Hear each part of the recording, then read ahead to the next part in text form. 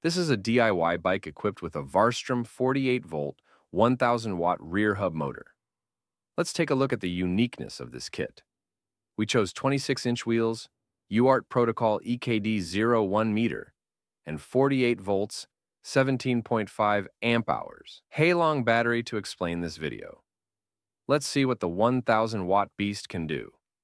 Data shows that it can reach a maximum speed of 32 to 55 kilometers per hour and can produce a maximum torque of 66 newtons per meter. The brushless hub motor has a thin and light body and weighs 6.4 kilograms.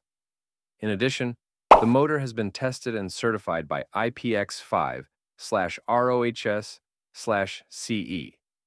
The controller is rated at 48 volts and rated at up to 30 amps.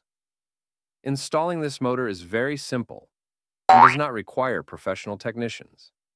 You only need to follow the steps in the instruction manual, use some simple tools, and in just a few steps, you can install the motor on your bike at home by yourself. It can support rear forks from 135 to 142 millimeters, which means it is suitable for 70% of the frames on the market. This is a toothless and brushless hub motor with a long service life, low noise, and a wide range of uses, suitable for various riding scenarios. You should know that there are too many choices of hub motors on the market.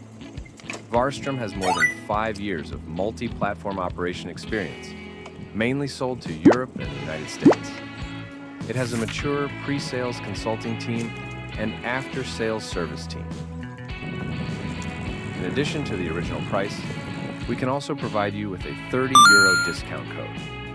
If you are watching my video for the first time, welcome to my channel. The above is all the content of this video. Please look forward to the next issue. We will introduce and compare the Bafang 48-volt, 750-watt hub motor. Don't forget to like and subscribe. If you have any good ideas or suggestions, please leave a message so that we can make more interesting videos. See you next time.